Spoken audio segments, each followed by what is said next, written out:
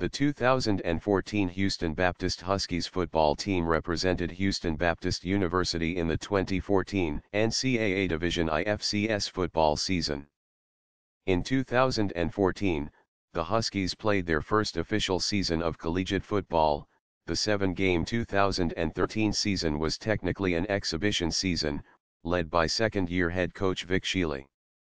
The 2014 season was also the Huskies' first official season in the Southland Conference for football.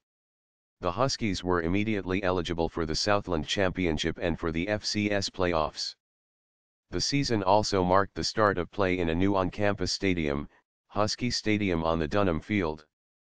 The first game in the new stadium was played on September 6, 2014 vs McMurry University.